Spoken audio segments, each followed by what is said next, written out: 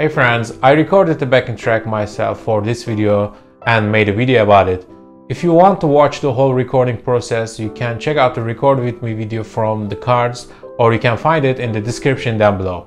And if you want to download the backing track and the guitar tone presets, you can also find the links in the description. There's also an isolated guitar track version on the channel, which might be interesting for those who just want to listen to the guitar itself. So thank you for watching and see you next time.